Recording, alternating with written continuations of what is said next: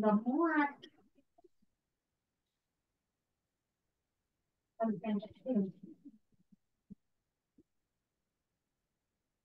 Kereta api. Kereta api.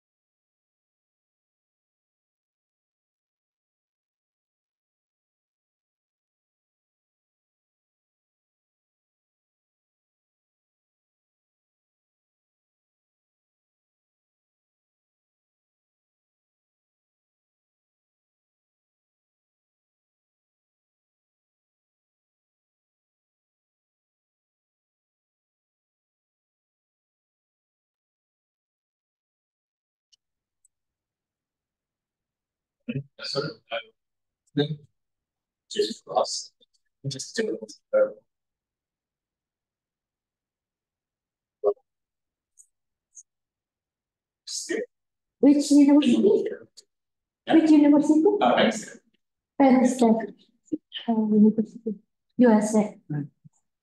Mas, siapa itu namanya? Tio. Hello, Professor Ahmad. My name is Pragmatic. Please call me Tio. I came from the Center for Law. Actually, I'm riset di Hukum lingkungan, environmental. environmental. Thank you. Ini yang di Zoom ada berapa? Ada 19 orang. Coba siapa aja? Mbak, stop screen dulu deh. Stop screen saya. Stop share screen.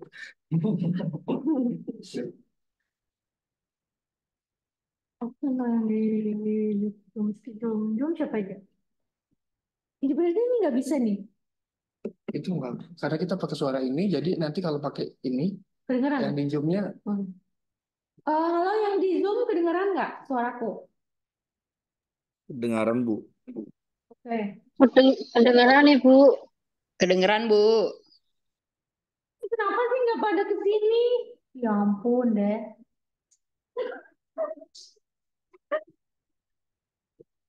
Coba siapa aja yang itu? Nggak ada. Aku nggak tahu siapa aja yang. Itu ada Pak Jamilus, Kita mulai deh. Jamilus, Pak Sabto, Pak Jazuli, Pak Sanusi. Okay, probably we can start. Assalamualaikum warahmatullahi wabarakatuh. Selamat pagi. Salam.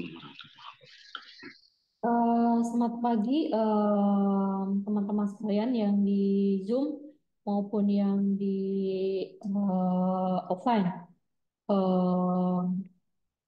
Kita sekarang we are now have a guest lecture from Professor Santa Kumar.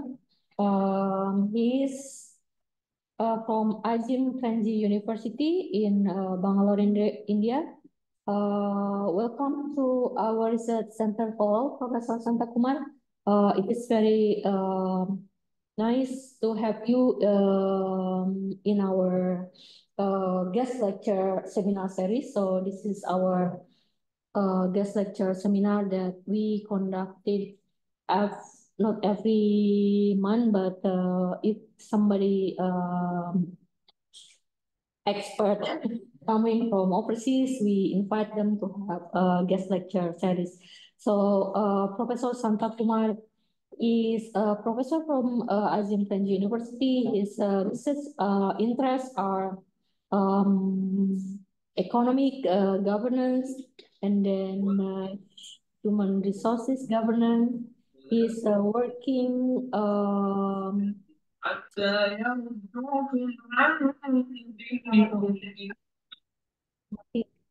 he's working previously on peatland restoration project. So his presentation today, he will explore how peatland restoration in Indonesia have challenges, especially like there's a social economic impact of peatland restoration to the local community and livelihood.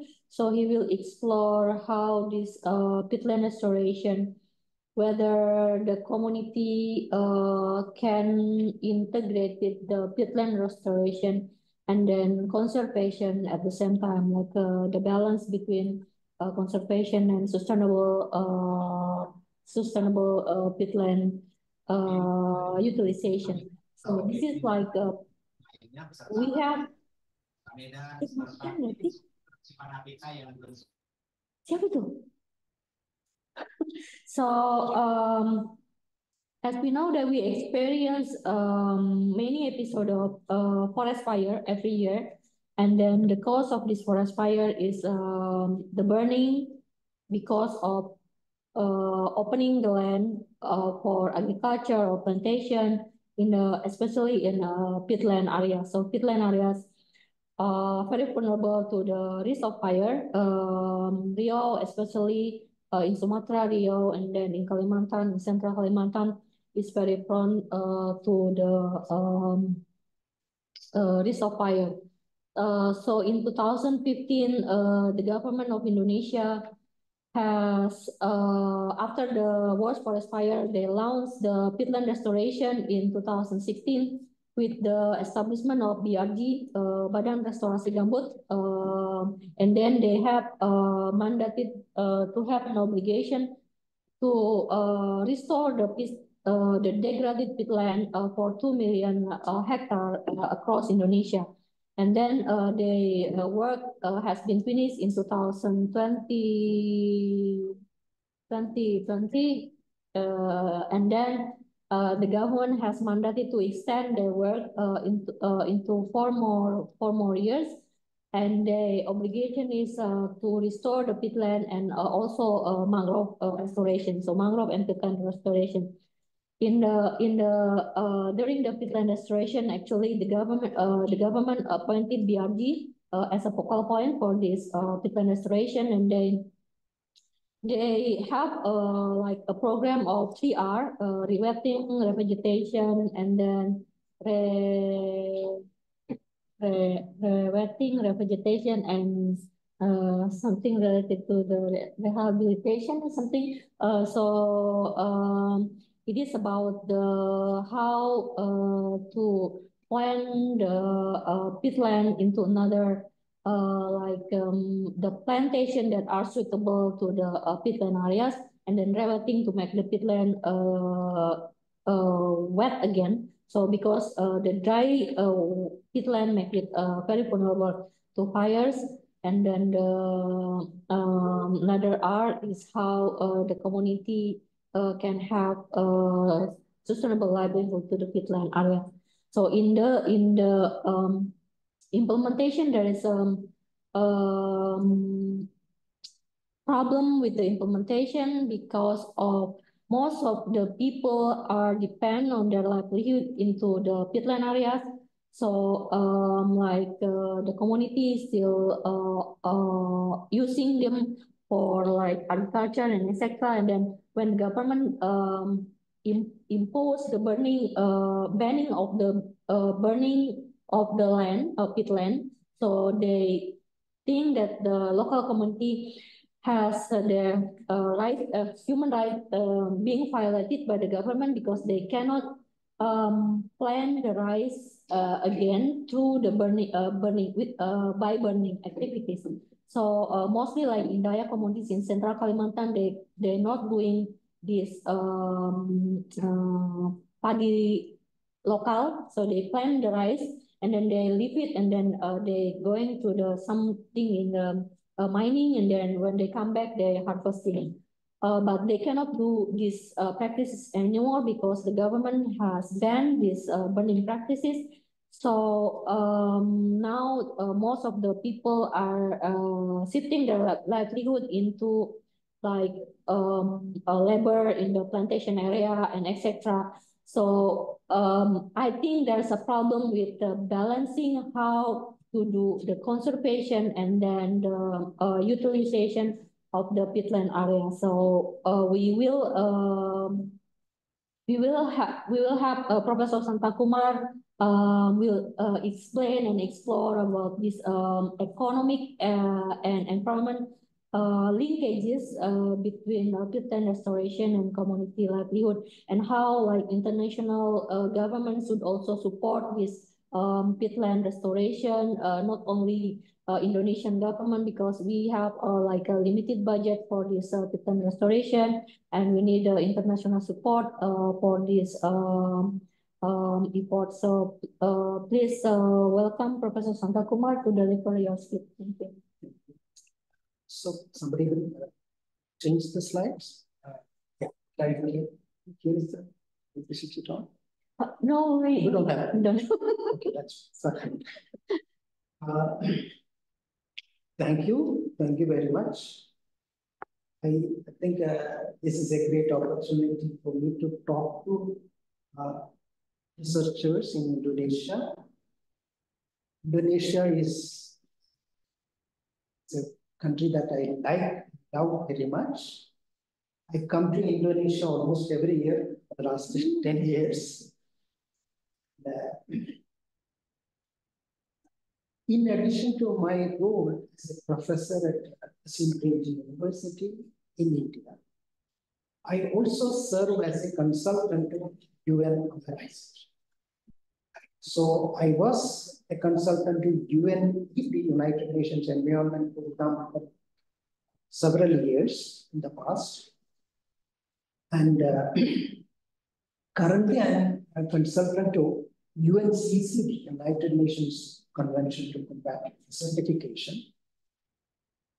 UNCCD has a new initiative, which is called G20 Global Initiative.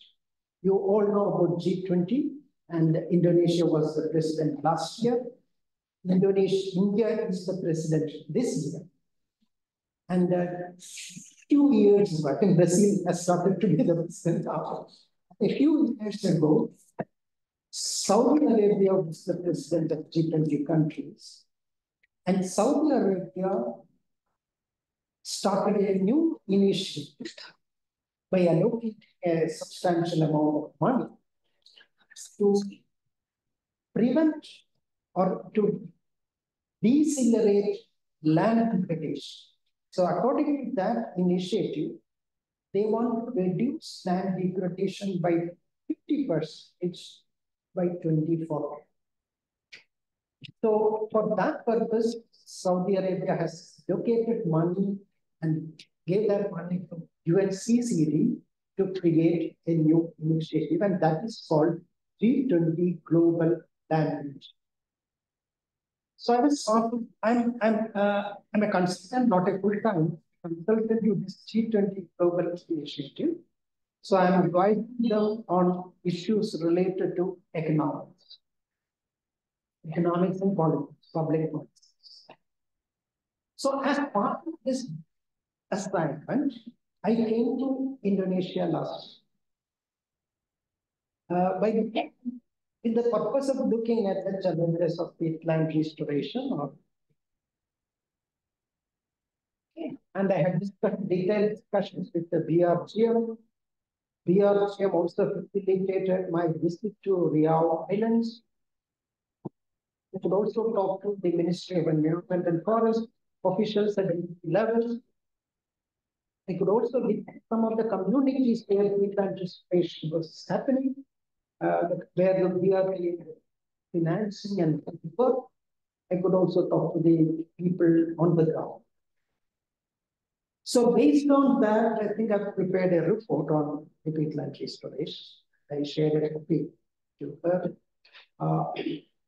But I thought it's an important opportunity for me to get the feedback from the Indonesian researchers, and that's why I say that it's very important.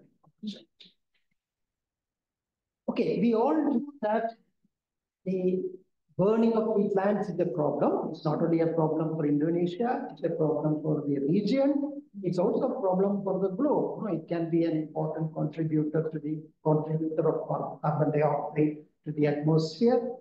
And so this is something everybody acknowledge and something important.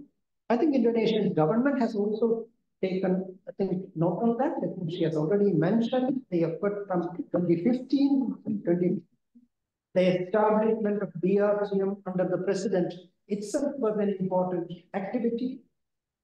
So the issue is known. I think the government is also very interested in addressing that problem. And there was some studies. As part of my work, I was also doing a literature review, and I could see a number of studies by Indonesian researchers and by researchers from other countries, from Australia, Europe, and United States. Who have looked at different aspects of this peatland burning issue, especially on ecological features of peatlands, environmental impacts of burning peatlands, effectiveness of governmental actions to some extent, even institutional, how do we connect the livelihood of people and the conservation. So many people have studied this. So I don't want to claim that what I'm doing is anything very new or anything radically different. But I think I have a point which I think I will be able to mention, and I would be happy to get your feedback on. But there is a general perception that despite the recognition of this issue by the government of Indonesia, despite the global attention, we need to do a lot more to address this problem. What has been done so far is not enough. And that perception is there. I think we all agree on it. Next one, please. So this presentation or this, or I would say that it is based on a commentary. I won't call it a research article in that sense of the term. I think it is in the context of, as I told you, the G20 Global Land Initiative. So G20 Global Land Initiative is not a research organization facilitating studies, but it is essentially an umbrella initiative. No, there are efforts to restore land or land degradation by different initiatives. So the G20 Global Land Initiative is actually highlighting what is happening all over the world, thinking about the continuing challenges and what needs to be done more, and essentially to bring public attention and the policymakers and researchers sort of the attention of these people to the problems that persist, the challenges that persist. So in my visit to peatland sites and the discussions, they were the basis of this comment. I call it as a comment. Okay, next one.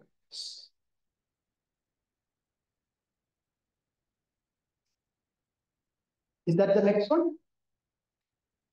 Yes, the next one. I think this is everybody in Indonesia know about it, but many people in other countries don't know it. One thing is sometimes they mix up peatland fire with forest fire. Actually, they should know that peatland fire is actually a lot more complex than forest fire. Because when there is a forest, when it catches fire, it is fair. But peatland can exist in non-forest land also. Even in an agricultural land, there can be peatland. Even in an urban area, there can be peatland. So whatever activity that may happen in an agricultural area or even in an urban area can lead to peatland fire. So this is something which is many non-Indonesians don't know. And I think it's a wrong thing to mix the peatland fire in peatlands with forests. We should see peatland fire as something very important, distinct, and lot more challenge. And of course, as I told you, peatland can exist in agricultural and residential areas, urban areas, and human activities are very important in these areas. Now, you cannot avoid human activities in these areas. And moreover, in places like Riau, 60 to 70% of the land has peatlands. That means that if you want to conserve all peatlands, only a very small part of the land is available for other kinds of activities. This is also, and then very little land is available for other activities, and that needs to be taken into account. Next. So, peatlands can be seen in conservation areas where I think it is controlled by the Ministry of Environment and Forests. One can say that it is relatively easy to manage the conservation areas, but I could see that encroachments can be an issue, and the Ministry of Environment Forest admit, the officials admit that they don't have the resources to control all encroachments. We come to that later. Then there are productive forests which are used for different kinds of extraction of forests and non-forest, timber and non-timber forest products. There can also be human activities. There are certain challenges in conserving peatlands there. To see that fires don't happen in those areas, we need a lot more resources. Then land leased out to private firms. So these are for developing for agricultural purpose or plantation purposes. Palm oil is an important crop. And I think this depends on national policy to attract investment. I think it is important for Indonesia to attract investment. I think it is important for economic growth, even to generate resources for environmental conservation, natural resource conservation. Governments need money. And I think it cannot take a blanket approach against private investments. And that's understandable. But then there is this problem.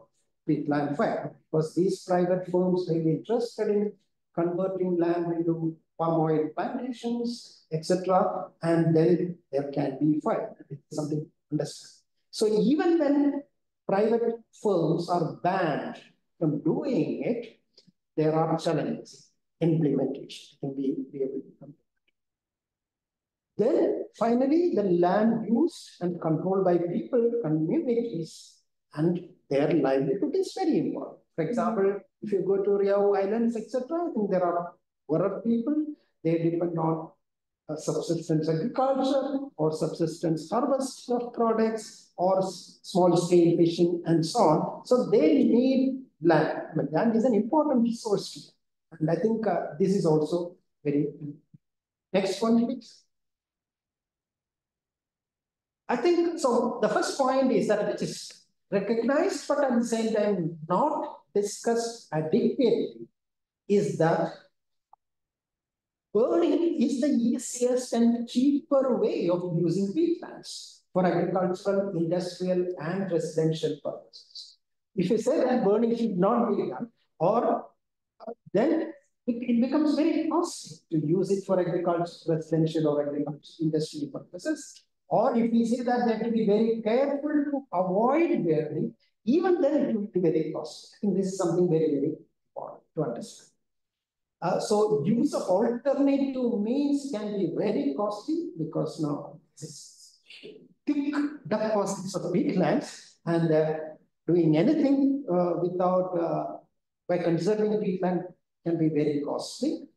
So need a higher level of care to avoid the peatlands firing peatlands in agricultural and residential areas, as economists, we know that, or policymakers should know that care is also costly. Higher level of care means no, it's costly. The kind of, and the other important point is that the kind of agriculture that is possible by retaining peatlands in its original form is not that remunerative in many parts. For example, BRGM promotes pineapple cultivation, but no, pineapple itself is not that remunerative because most of that may be going to the local market and it is perishable.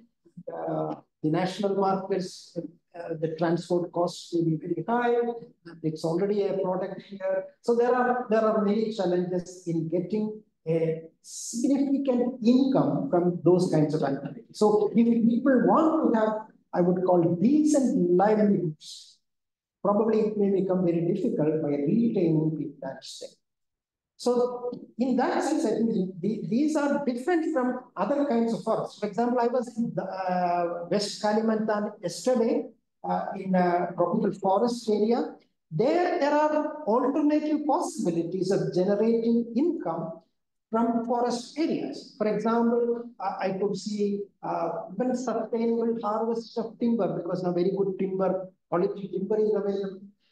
There are certain trees and certain nuts available which can be used for cosmetic products. So in that way, one can generate income. Or even products like bird nuts, honey, and those things can be generated without causing destruction to the forest. So in Indonesia, I think other kinds of forests have possibilities of generating a significant level of income, which can support the life of people there. But that's not the case in the case where it is. So that's something which we take note of. Next one.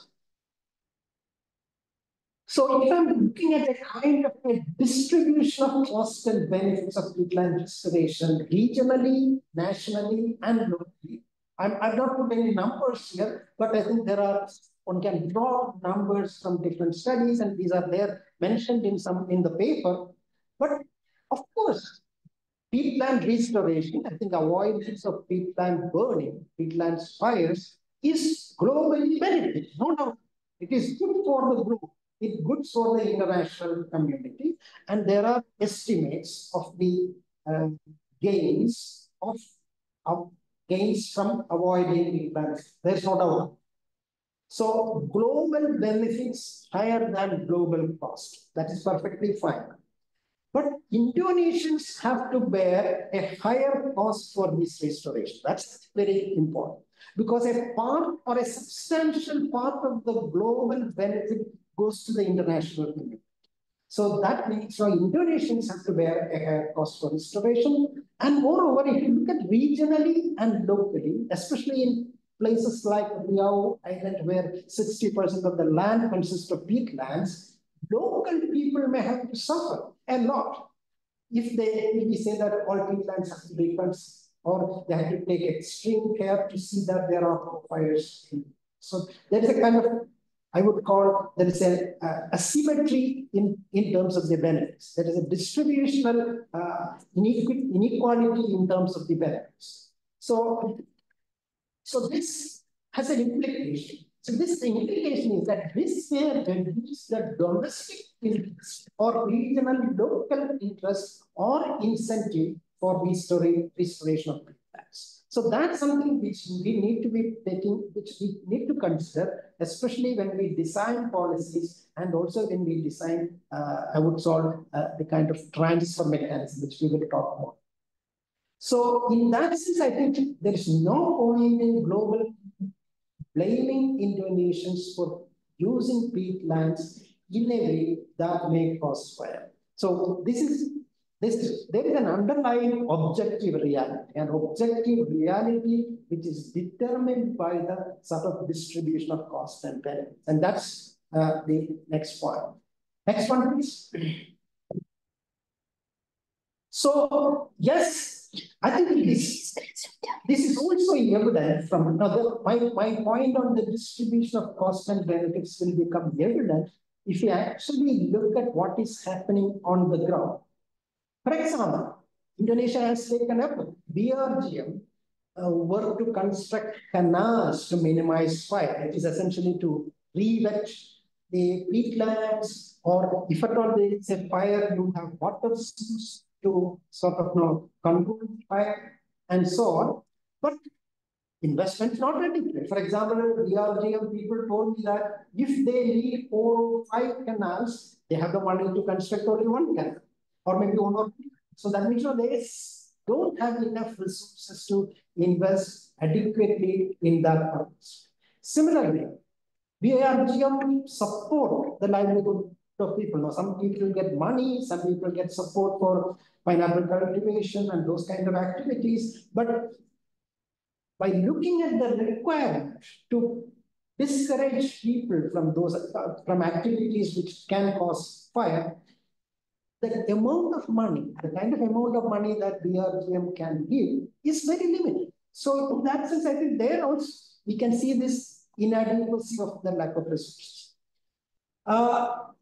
Certain, of course, from Ministry of Environment and Forest people will tell us that certain economic activities are banned. Even some of the private investment, new palm oil plantations not allowed in certain areas.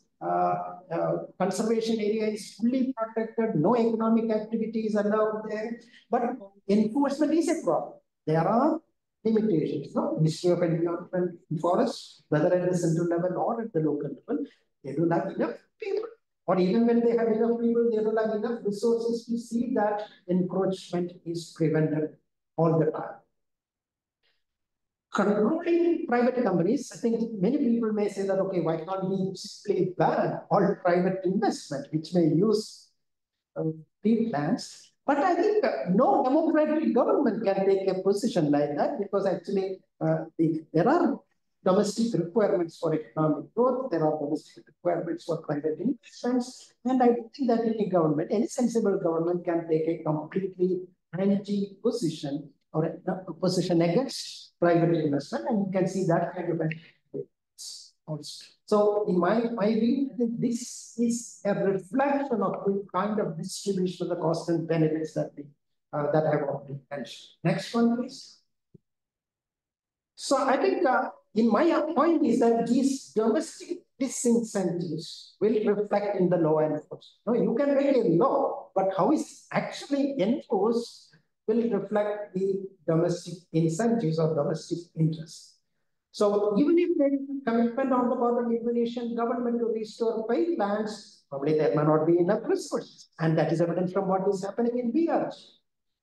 Policymakers may be reluctant to ban all development activities that may cause peatland threat. If you look at it, I think that seems to be the position of the government officials. So at least at the national level, there is a reluctance, there is a policy, and that's partly, there is a reason, and there is a genuine reason. Again, law enforcement activities may cause fire, that may cause fire. Enforcement may become very costly. You may need a lot more people because no lot more enforcement may happen, or there may be some financial and political support for enforcement. No, you cannot avoid that. In local politicians and regional politicians, they may have an interest to reduce implementation or weaken implementation to see that this is not happening.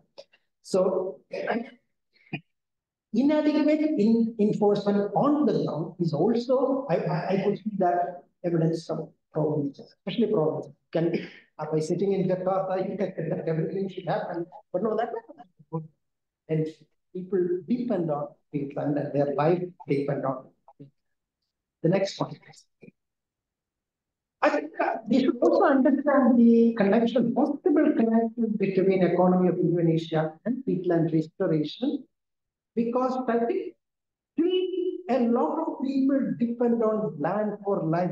I mean, I think generally in economic growth literature, we know that as part of economic growth and economic development, more and more people will move out of agriculture and take up jobs in non-agricultural sectors.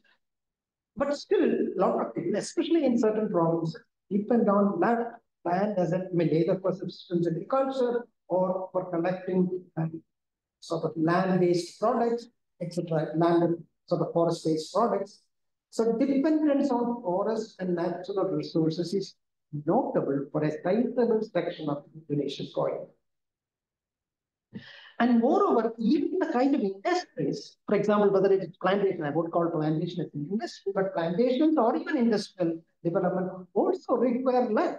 And also, you cannot concentrate industrialization in certain areas and leave other places out of industrialization because of the people, local people need jobs.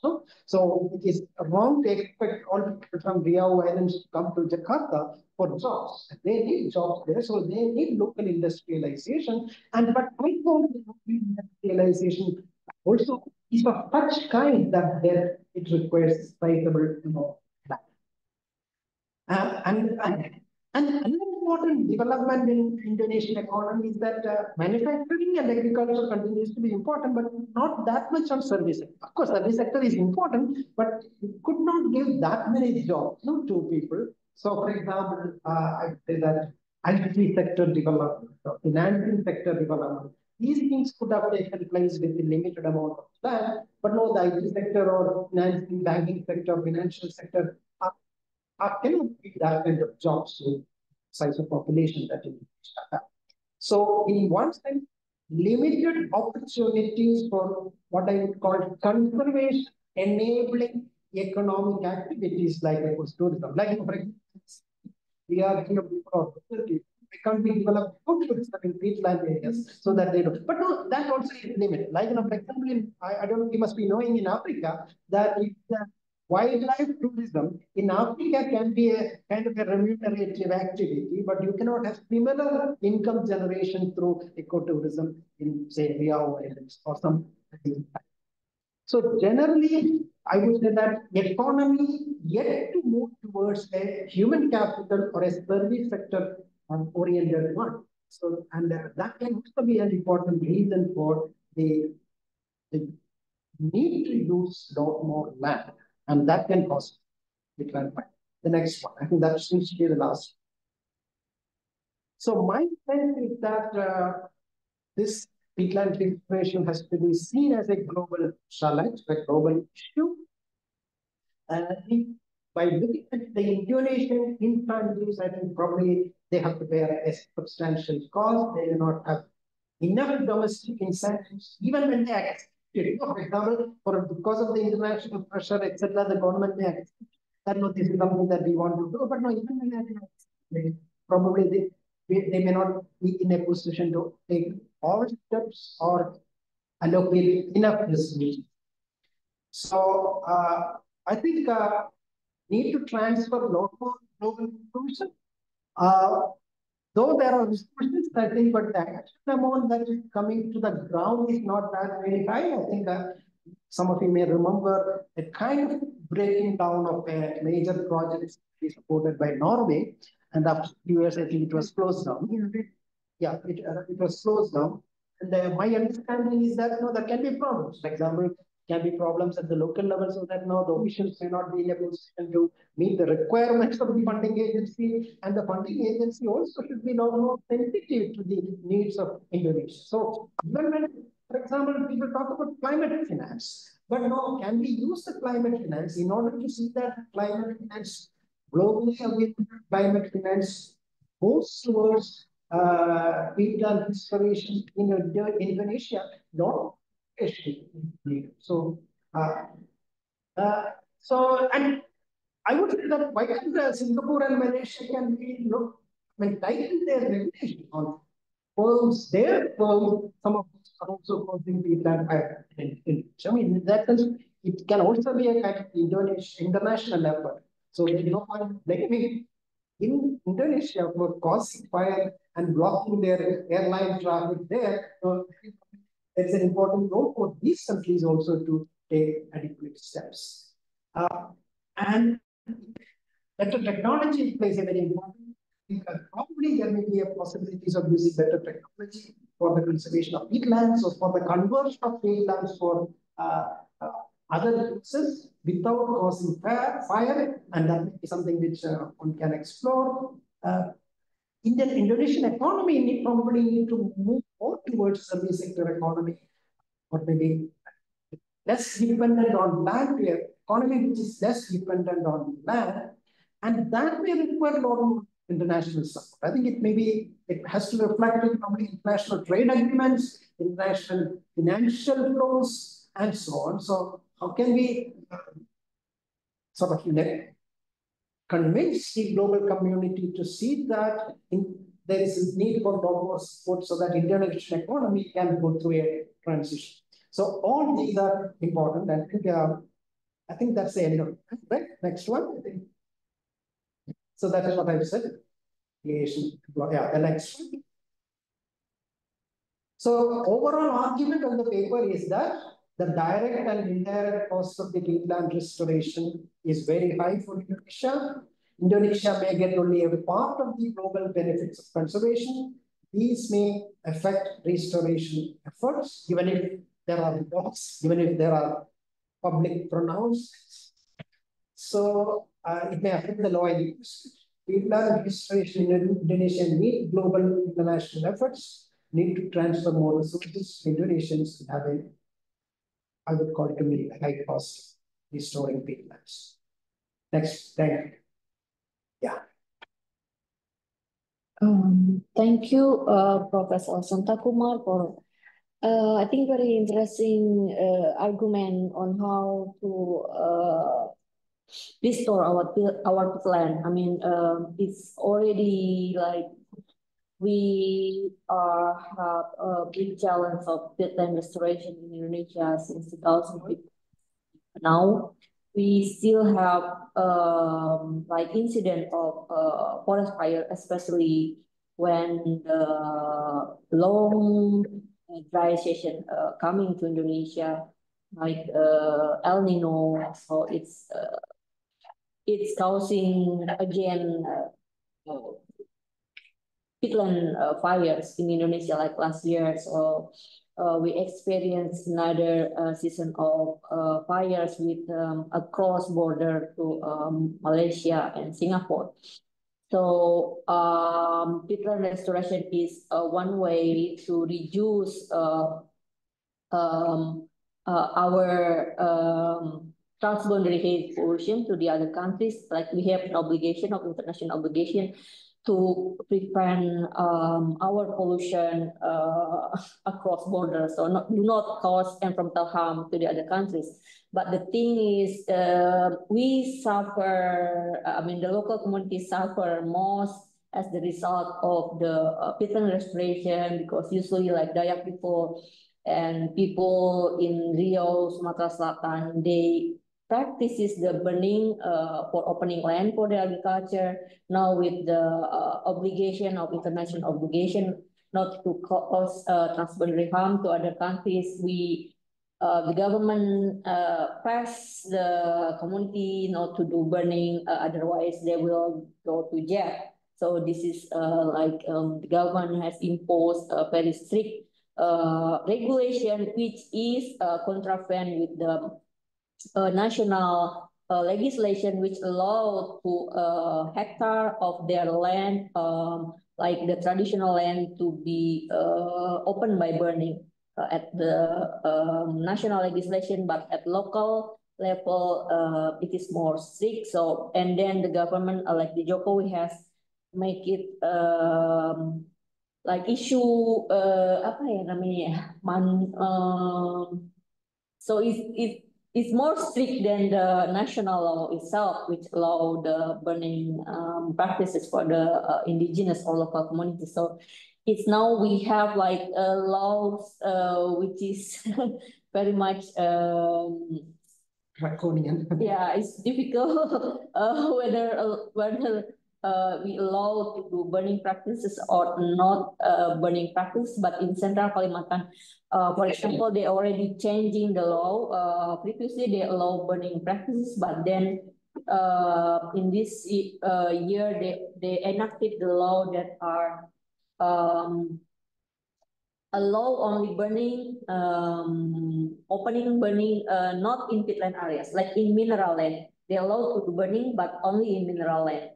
So this is the regulation of Central Kalimantan, but we don't know whether this can cause jealousy with the local community, like they because burning is one way to make it the fertilizer for agriculture for the and without burning the harvesting is not really good. So that this is the challenge, how to make like opening land without burning method can be successful. I mean, with the harvesting, because with this not opening the land without burning now is not successful in the implementation. So the locals still finding other way for the livelihood, like working as a labor in the oil palm plantation and etc. And the impact is actually they lose their identity as a farmer, and then also they lose their gotong royong. I mean the cohesion, social cohesion of the community. So please, I mean I'm agree with Professor Santa Kumar of argument about that Indonesia need more support for the international to restore the peatland, to save our peatland, because we still doesn't have any technology that can like give the conservation and sustainable livelihood in a balanced way. So probably any question from the audience here or online, please, Ibu Niken. Maybe do you have any other point of view or? Yeah, well, thank you. I think it was very good presentation and argument of Professor Santa Kumar. Like Indonesia had to bear the higher cost for restoration, and it's good that when you said global community cannot blame Indonesia for using peatland in a way that may cause a fire. I think this is really something new. Two things that I'm interested in here when you said that there's a need to simplify the procedure of empowerment of domestic official to assess global finance mechanism. This is quite challenging in this case. It's a good one. On the other side, when you said that Indonesia needs a support, this is quite interesting in the sense that support can have a different meaning. So one of the things in my mind is that whether it's possible, let's say, to value peatland more in the sense that, let's say, when we talk about bread and there was like payment, something like that, at the price of the what is this, the carbon here when we talk about bread, it could be higher. That would be quite interesting. Then people here in Indonesia can get the benefit from that. So that's one of the things in my mind. Because when we talk about having what is this livelihood from peatland, from our research, not much they could earn from that. But if the carbon price is high, people can see the value of peatland, so they could feel that it's their asset. So that means they will be more careful in what is this managing the peatland. So for the meantime, that's one of the things in my mind after the presentation of Professor Sen. Thank you. Thank you, Ibu Niken. So Ibu Niken recommend about carbon pricing, how like peatland conservation can I mean benefit more to the local community with the carbon pricing scheme. Like Indonesia, we have carbon pricing, but not yet really develop. I mean, we already like on the way to have a carbon pricing scheme, but still not yet fully implemented probably. But I think this is a good one to have like a carbon pricing and how the local community can benefit from this like conserving the peatland. What do you think? Yes, I think that is a possibility, but globally, though there is a lot of talk about carbon finance, that has not really enabled conservation. The seen recently, and we also talk about.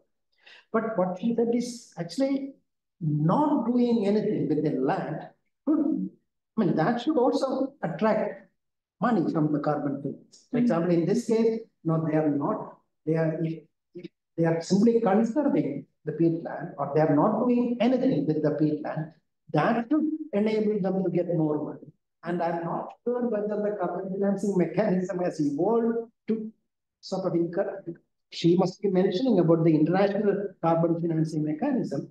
And I don't know whether the carbon finance mechanism has evolved to accommodate that kind of a requirement. But I think it is very important because in many places, if people simply leave a resource untouched, that itself is beneficial to reduce carbon dioxide emission. That will enable them to get resources from others. But in the government, she mentioned on number of issues, the government officials, no, what I found in during my discussions with on the failure of the Norway project, there is a yes, I think the local officials told me, other state officials told me that actually there was some kind of monitoring and evaluation requirements which could not be fulfilled by the domestic officials. They also did not have enough capacity to do that. I may be wrong, but no, I think we need to understand that declaration or sort of like saying that okay, some money is available is not enough. No? So one, to give the money should be a lot more sensitive to the local requirement. At the same time, the local officials or the domestic should be in a lot more, I would call, empowered position to so meet the requirements of the global things. And both these are very. Ada pertanyaan lain nggak? Any question from the audience? Mas Haji? Mas Harisa, Mas. Oke, silakan.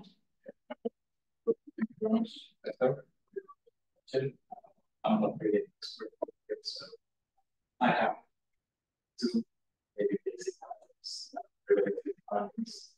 The first one is about traditional knowledge. So do you think well, during the visit some places, did you find any kind of traditional or local knowledge that has some potential to preserve or to conserve big land? I mean, sometimes traditional knowledge is better than anything and technology and equipment to protect the environment. Sometimes, kind of basis. And my second question is related to,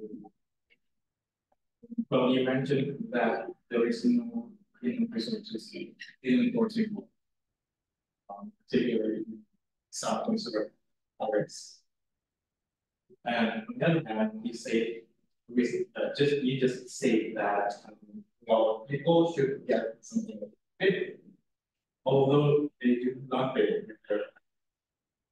So I'm thinking we may have mentioned about regulatory mechanisms because we have like associated to important law once there is fire in a big land. But on the other hand, the government should take their hand on like, if you do nothing well, we don't need to do something exceptional. And so what kind of regulatory mechanism would you suggest in this kind of system? Okay, I think I need to clarify my points. One, let me take the traditional knowledge point. There is valuable traditional knowledge with many communities. For example, last week I was in Sintang Regency, West Kalimantan, looking at how they manage the forests. And I could see a value, lot of value in the knowledge that we should. And that's very useful, whether it is in terms of the useful nuts or in terms of the food products or the non-timber forest products, etc., that they collect. And I think I was actually asking a company to say that we should be developing more index-based traditional knowledge so that they will also get a higher income. But at the same time, the parenting plan is also based on traditional knowledge. That's something which that and fire is the best way of utilizing it. But no, global problem was this much of co-creation is a global problem which came late when the intensity of fire actually dropped. And one can even argue that if you take the overall intensity of the problem, the fire created by the community is more powerful. The greater part of the problem will be done by the companies, which are actually investing in large palm oil plantations. But now we see every fire staying problem. So traditional knowledge, at least the fire is probably cannot be. We need other ways. On the other issue, I think one example is slightly different. But India is a completely declared as national conservation area. So people are not allowed to go and use. But even in their area, there can be limitations. There can be encroachment, and the Ministry of Environment and Forest don't have enough risk to see that encroachments are.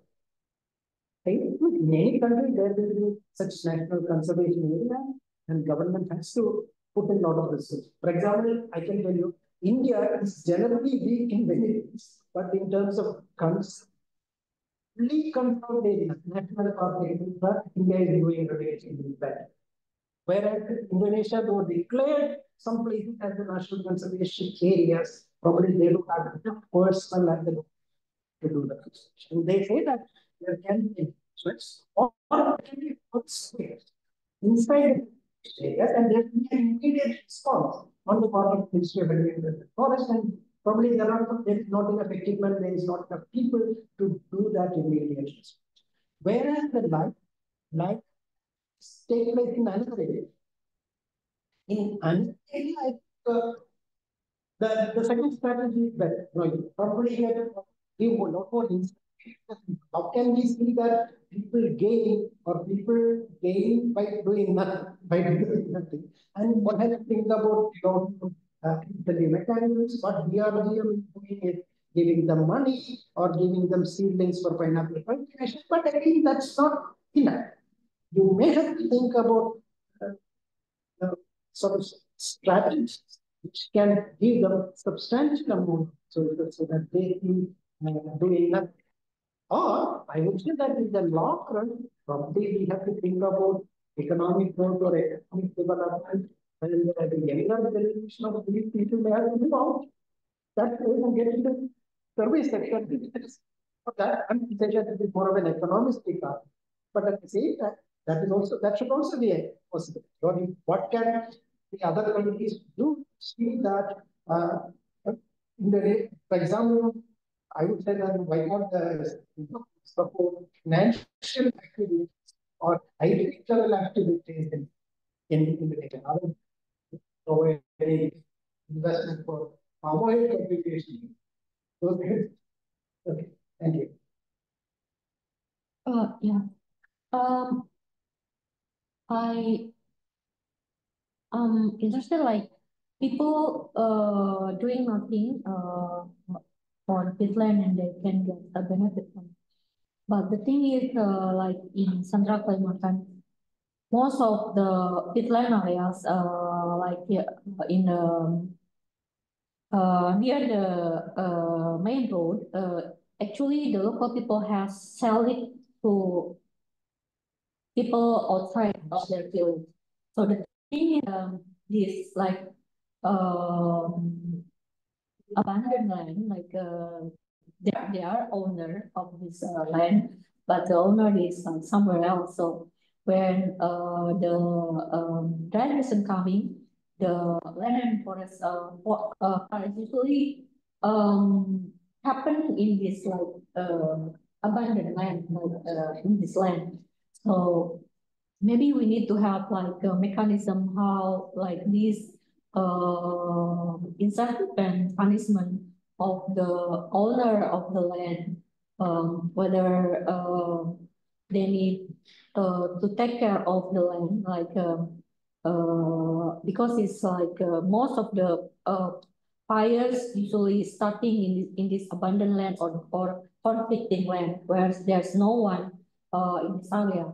Usually, if the peatland are they have a plantation on it, like the rubber plantation, etc. Usually, they will taking care of this land, and they don't want their land to be burned, the plantation to be burned. Usually, for example, in a village in Sidodadi, Central Kalimantan, we experienced that the forest fires coming from the border, the other village, which is like shrub or abandoned land, and then coming to the other village like Sidodadi, and then damaging all the like crops, plantation from the village. So the thing is, probably this is one way is how to have like reward punishment for the owner of the land, and they need to take taking care of. Another example is in Rio. I have like visited the we visited the place in Lukun village. Lukun village is like a conservation area. This area is used previously belonged to the companies, but then they sent it back to the government, and the government make it hutan desa, village forest. But then in this village forest, many encroaching, like you said, there's many encroachment from the other villages to this area, and then many of the people are doing cutting the timber, and then they uh, smoking inside of the forest, and then causing a burning activities, causing a peatland burning. So this like we need also to strengthen the institutional, like the economic, how it's like there's no other alternative livelihood that is more can get more benefit to the local side, like the with the mining, not mine, selling the timber, which is illegal, illegal timber, like from inside the forest. But the villager, like the head of the villager, cannot prohibit or because they are like the family, so it's just difficult to how to persuade them. Like the BRGM, they provide the revitalization, but the revitalization is all is a failure. Like for example, they have a pond fish, and this pond fish kayak ikan lele is just all gone. Like it's not really alternative livelihood. So the I think the way that the government needs now is how to have like a cash crop, which is this cash crop usually not really suitable with the peatland. Peatland areas usually have like, for example, sago plantation, which is more suitable. But usually people are more into cash crop, which is more creating money, like rice and etc. But this is not really suitable for the peatland. So we need to have like probably more like you said the carbon pricing scheme, or maybe another sustainable livelihood, whether the local can have a burning, but it is controlled burning. is this possible? Because now is the peatland are changing because of the drainage of mega rights project. For example, in Central Kalimantan, they dug all the peatland and into the oil palm plantation. So the hydrology of the peatland has been changing. All the peatland has been drainaged, and then when the fires come, there's no way can help with this because it's already drainaged. And another example in Rio also, the hydrology of the peatland has been changing because of the oil palm plantation introduction to the community. They have this oil palm plantation booming in 1980, and then all the peatland has been changing into this oil palm plantation. And for the local people, oil palm plantation is one of the alternative economic that has benefit to them rather than conserving the peatland. Like the peatland is already changing into the oil palm. How can this local they have money from this oil palm changing to the other suitable, more friendly plantation that are they can have economic benefit, also sustainable. This is the difficulty of the government, how to find maybe fruit, but which fruit that can benefit, because it's oil palm is the only one that can get like the economic is dicey. I mean a good economic because of oil palm plantation. So this is I mean it's very difficult for the actually to manage the peatland that's already changing changing ecosystem. Like the government blame the community that you are doing like forest fire and then creating this carbon emission to the greenhouse gas emission. But on the other side, the community think that the government they doing the a bad policy with allowing the companies to shifting to convert the peatland into oil palm plantation. So this is like who's blame who's, like the government blame community and community blame the government, and companies also like they don't want to be blamed, like they already like practicing like not conducting opening the land with burning. But the thing is, the subsidiary or maybe they ask the local people to burn on behalf of the companies. Like okay, please burn this land for.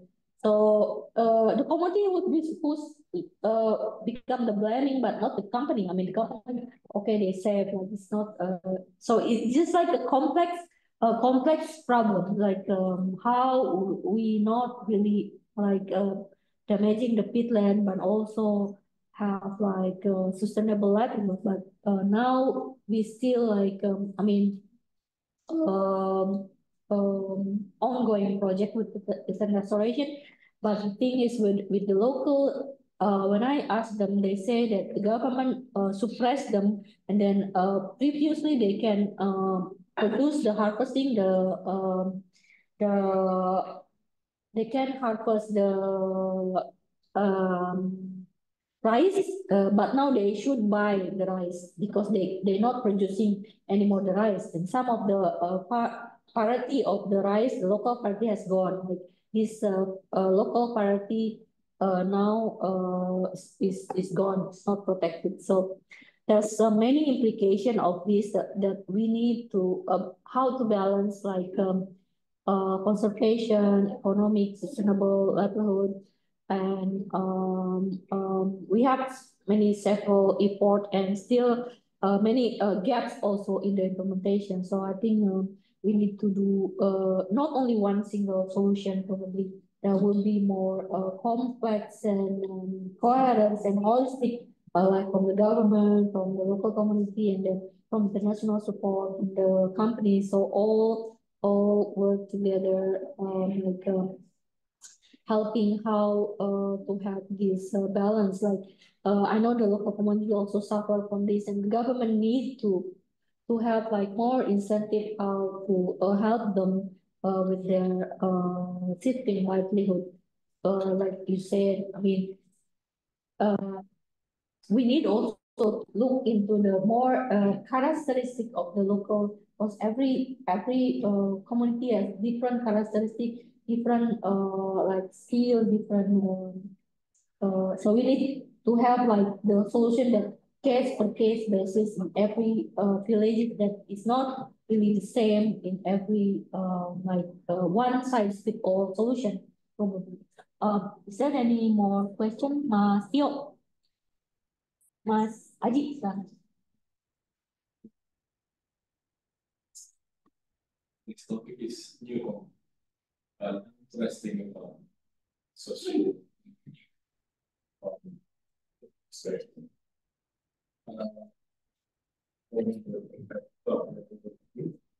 I think almost in the society.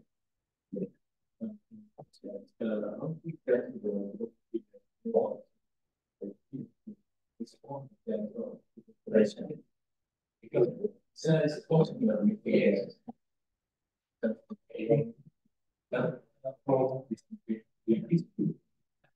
I don't see artificial intelligence. I think how to do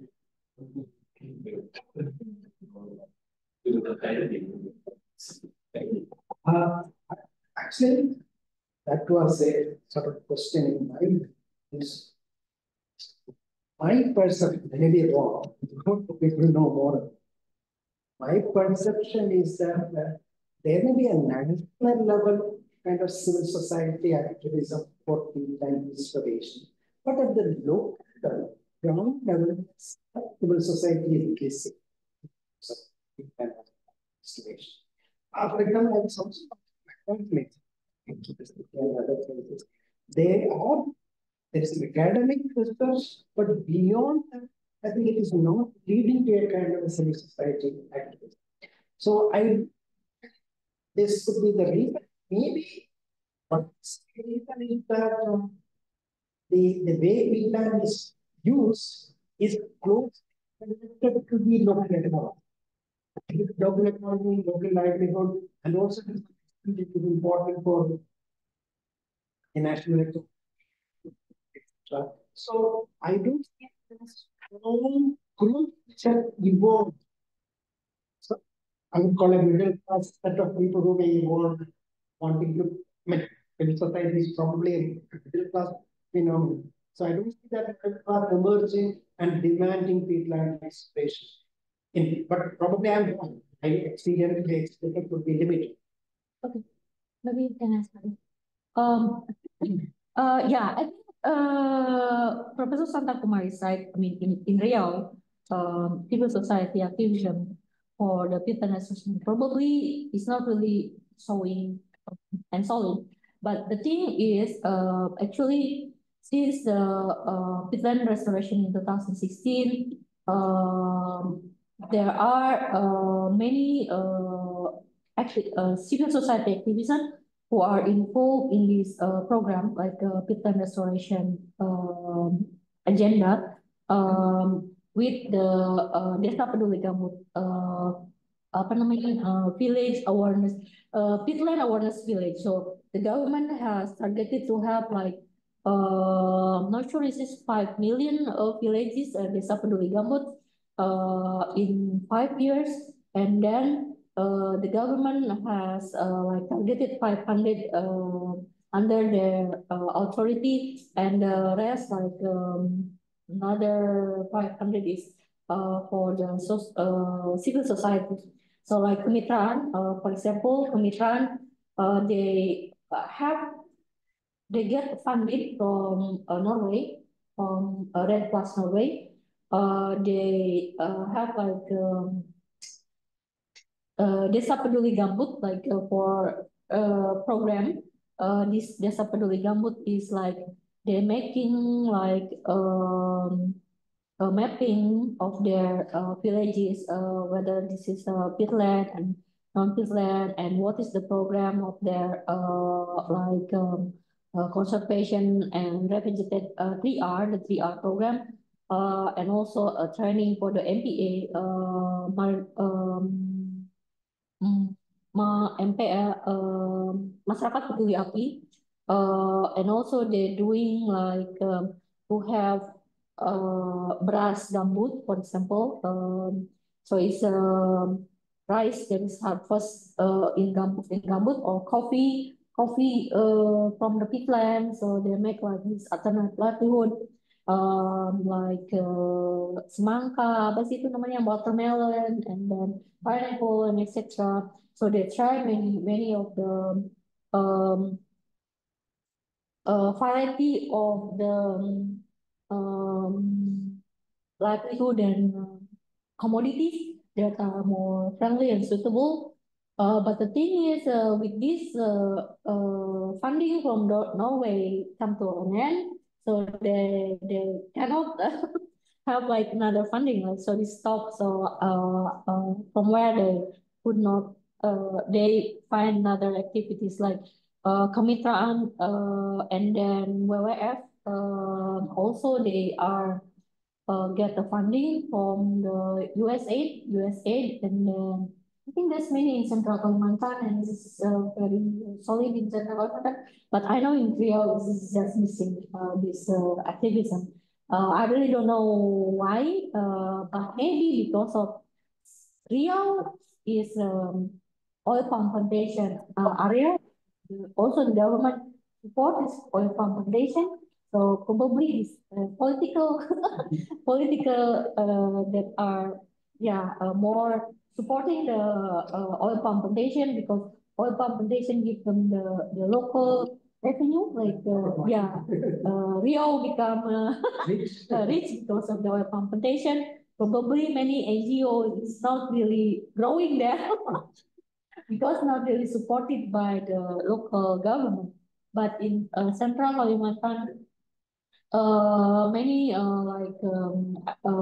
NGO like partnership, kemitraan, and then from the USAID, and then another WWF, they are working very closely with the local community to make like the regulation, how not to do the burning practices, and then many other regulation which is concerned of the peatland.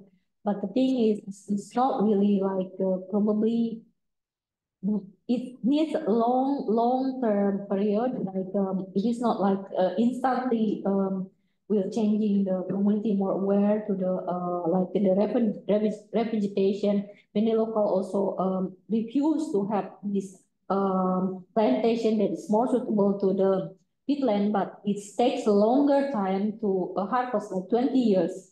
Galang or other more long-term plantation, it is not cash crop, so it is difficult for the community. So the community mostly reject this representation because it's not really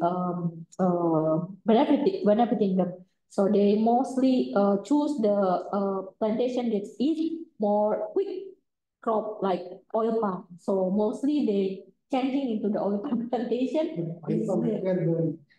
Yeah, I mean in the beginning, yeah, but in the second or third year there's no need for burning. So probably that's my answer for this. I think what she said is actually, but no, my point is that is not that the foreign funded, government funded NGO activists also may not be that kind of credible. Civil society activism to be a lot more credible actually need to be a lot more independent and so in a position to counter what if government officials do something wrong, they should be able to assist to that, etc. That kind of civil society activism I can see involved. In fact, in Rio, PRG also support some of that. I can see price, sort of competitions, price distribution, recognizing some individuals, school teachers, school children, etc. But no, it is again seen as a kind of a government program and not necessarily a kind of civil society. Okay, I think that's enough. But Any more questions? We still have 5 minutes. Mas Agus, nanya.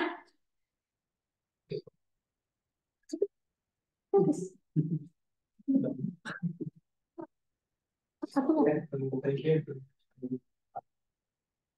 When we look at more than 3 billion people on palm oil, and then more than 18 people don't come in palm oil industry. I think it's very difficult to ask to mostly European people in Indonesia.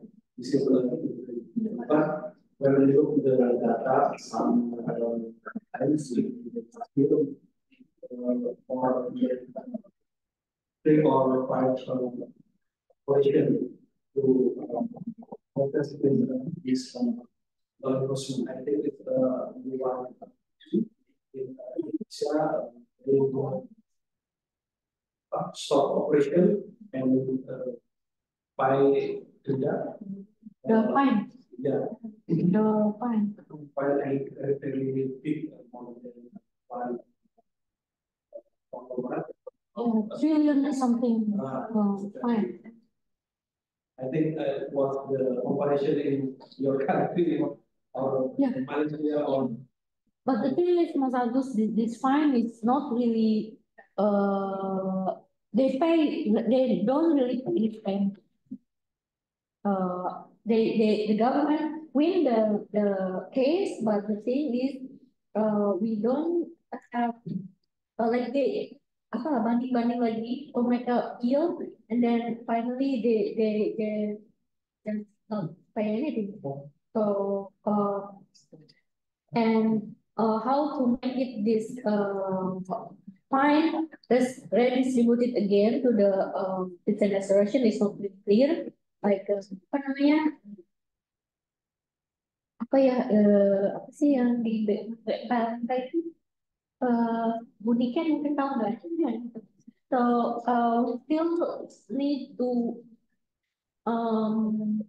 how to get the money from the companies that are liable for the violation of this fire and use for the benefit of not only for the citizen restoration but also for the companies, for the communities. Because most of the communities that the company is only pay the damages to the government, not to the local communities. So the local communities does not get any benefit from this company who pay the money for the violation because of burning practices. So we need, yeah, that government, not the local. So this is the problem. No, I think even if governments take a lenient approach to companies, again, we cannot blame. These companies are important. Palm oil plantations are important, as you said. A lot of people depend on plantations. Plantations are an important part of the economy. So, in any developing country, I think it is expected that these people will have some power. We cannot blame. Yeah. Ya. 1 menit lagi, 19.30. Oh, sorry, ada pertanyaan. Yeah. Thank you for observing the thank you for presentation. I have never that I have a general one of the statement on your slide with land restoration in Indonesia with global or international. Can you explain this statement? What are the global international contributions that have been and can be to help Indonesia manage or the plans? Bear in mind, one time Indonesia is the country that has been bearing the beginning, but the other side Indonesia is also the country for losing of getting the ball. All countries in the world enjoy it. and in the country health experience that certificate of Indonesia and is the success in upcoming. What is the international scheme that can help Indonesia to global support? No, I think we don't sense is that, for example, let's just think about that Norwegian program. Why did it collapse? See, when they designed the program, I think they recognized that peatland restoration in Indonesia is globally important and the international community to do. But if you analyze the collapse of that program, I think it is due to a kind of, how do you call it, inadequate or a lack of sensitivity to the needs of Indonesia. So that's the starting point. See, you can start with a global program support Indonesia, but the actual money that comes to the ground may not be very.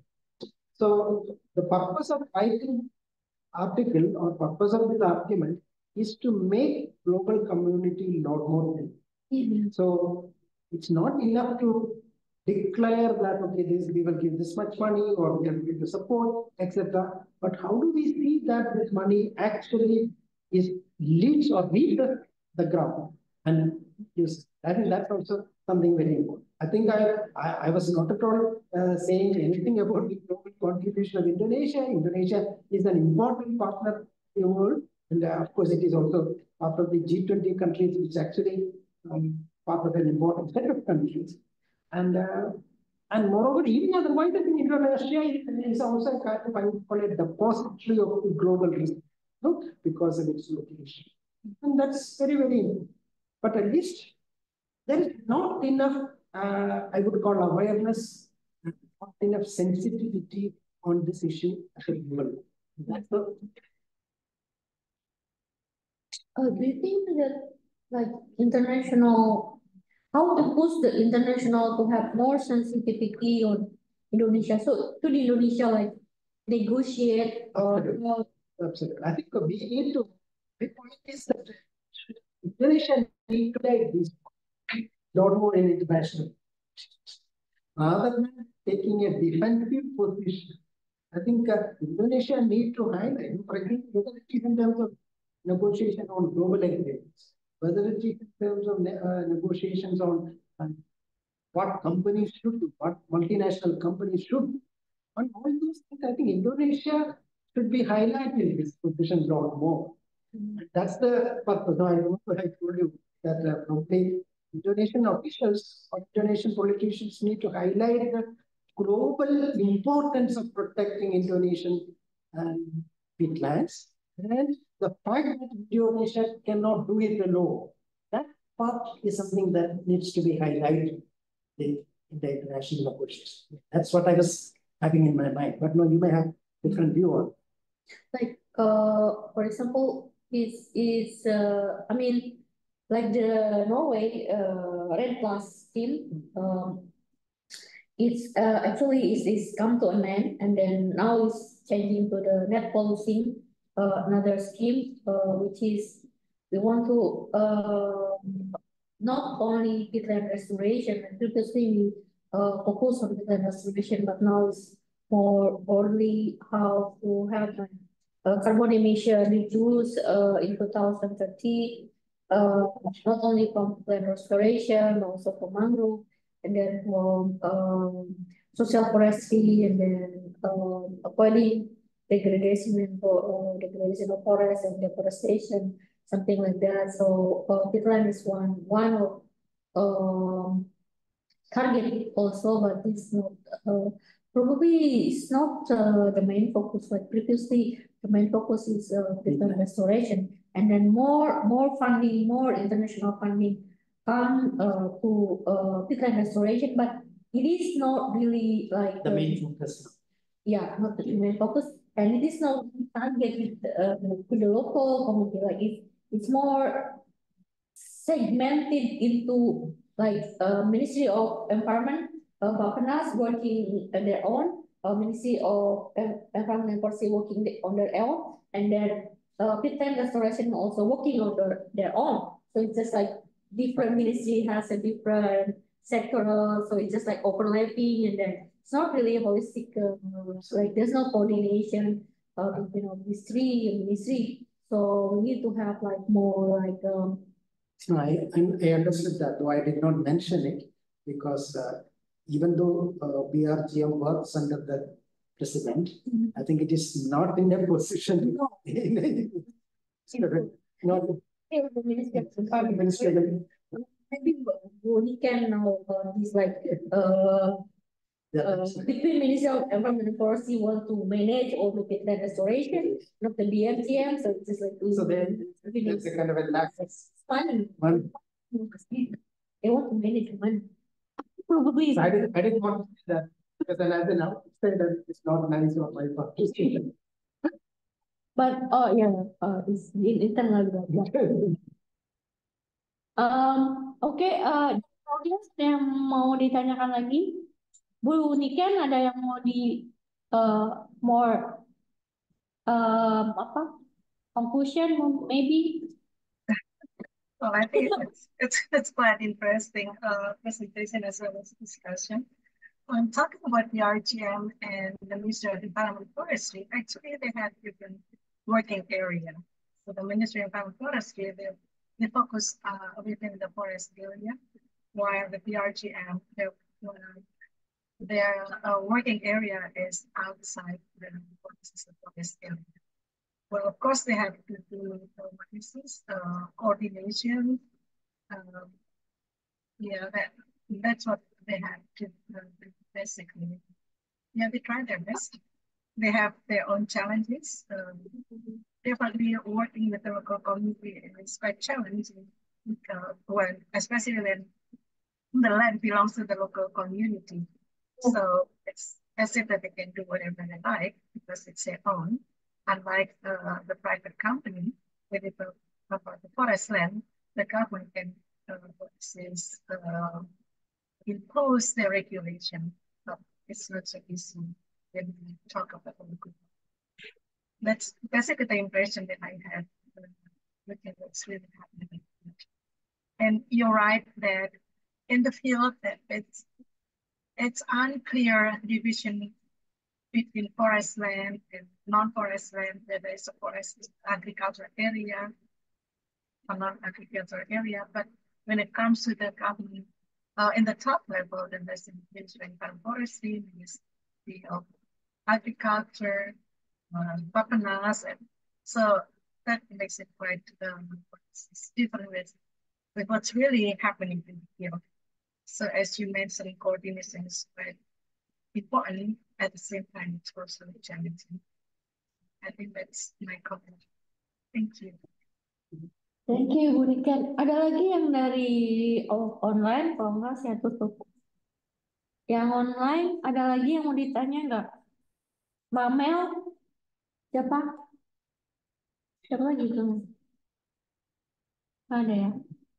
Okay, if there's no more question, I would like to thank Professor Santa Kumar for the very interesting and very provocative presentation. We give applause to Professor Santa Kumar. Thank you so much for sharing your thought and then your experience, your research on the wetland restoration. Hopefully we can like collaborate more in the future. Like we are from Research Center for Law. We are open for the joint research collaboration, joint publication, then more future collaboration. PhD, I really don't know if PhD is possible. Yeah. Is there anybody want to do a PhD in India? Aswatan, India. So thank you so much, and good luck for your rest of your stay in Indonesia. Hopefully we can meet again in the next future. Please let me know if you have any more like research finding, and we can collaborate more in the future. Thank you. We have a token appreciation. Ada yang foto nggak? Kenapa yang foto nggak mas foto?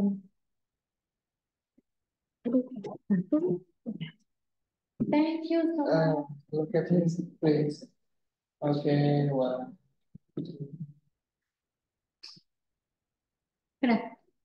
Thank you. Maybe we can do a picture together. Gimana ya? Di luar. Ya, di bawah ini. Oh, and this is.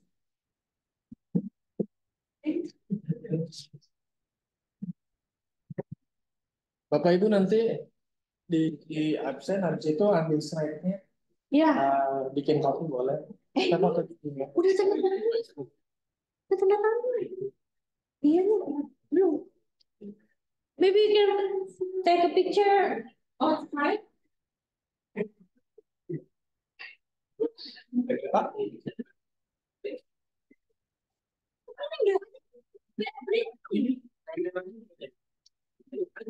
Hah?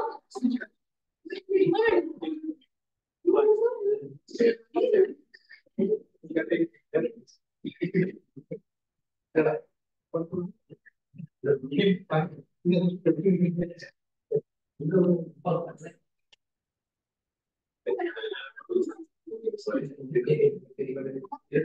can take a picture here. Sini. what? Jadi di situ aja Pak gitu. Di situ. Ini. Sini kayak. Sini. Oh.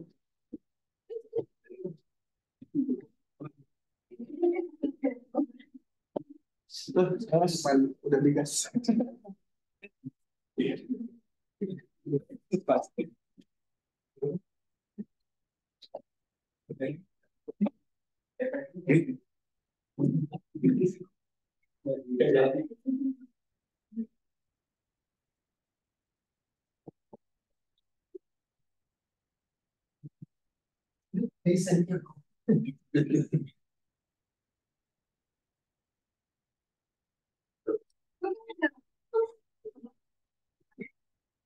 One, two, three. Satu, dua.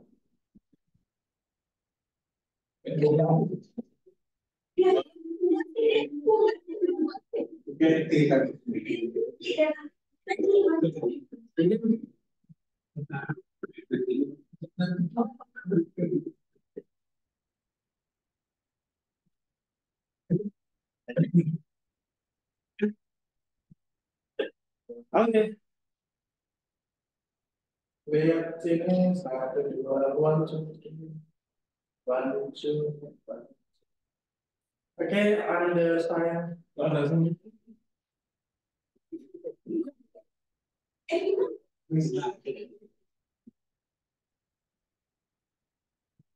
Oke, satu, dua. Kalau dari sensi.